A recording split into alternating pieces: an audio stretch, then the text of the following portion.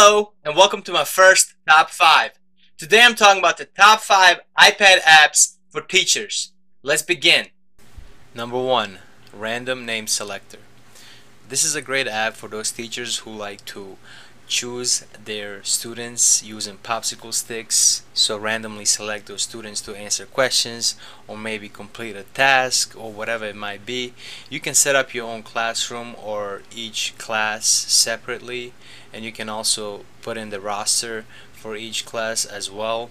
Right now I made a class and I will add students to that class, and I will show you how this stuff works. So I will just randomly put down some of these names and I'll show you how it works right now. In case any of your students are absent, you can just turn them off for that day and just move on with the rest of the roster. You also have the jungle theme and the star theme, so when you select the star theme, the names come up as a star, and if you select the jungle theme, it comes up as a leaf. When you start using it, just click the question mark each time you want to switch the student. So that's what I'm doing right now. I'm doing it kind of quickly just to show you how it works. If you wish to change anything, just click the circle setting in the right hand corner and you can change the theme, or you can get your students that are absent off. So this is how the jungle one will look like every time you change the name. And if you run out of names, just click OK when it notifies you and you can go all over again. This is really easy to use and it's free. Number 2, Remind, formerly known as Remind 101. This is my favorite tool. This is really easy to use, it is free, and it's the best and fastest way to notify your students and parents. Remind allows you to set up your own classrooms, have your students sign up for your classrooms, and every time you send out a notification, announcement, or an assignment, those students or parents will receive it. You're basically sending out a text message to the parents or your students. They will not see your phone number and you will not see their phone numbers, so everyone is safe. The newest addition to Remind is the chat option. You are able to start a chat conversation with any user that belongs to some of your groups.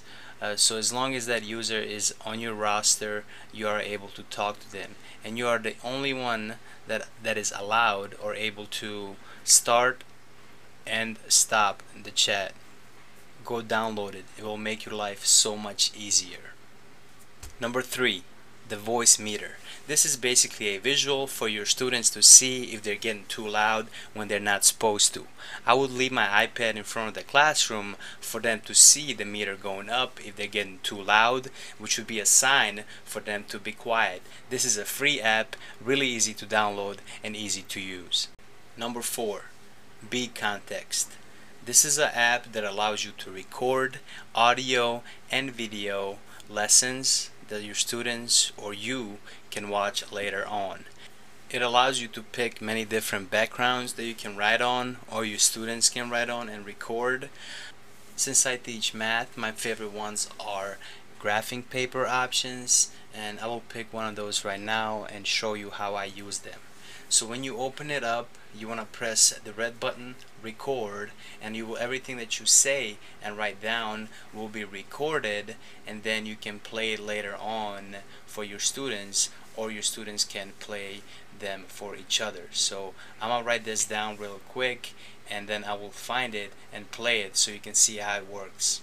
My students really like to use this to write down their problems. They rather do it on this than a paper, book, or on the board. So real quick, let me show you how this came out.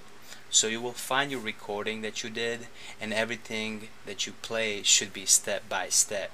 So just like when I recorded my slope intercept form y equals mx plus b, it's coming out the same way, recorded just like I put it down. And everything else that you do will come out just like this, and all you have to do is play it. Number 5, Google Classroom. This has been the hit for the past year, and it's probably the best tool that came out in the past couple of years. It is so easy to use and simple, but it does so much. You are able to create a class or a group for each class that you have, and all your students have to do is log in using your code. This is also great for coaching because you can make announcements and your students will get it instantly.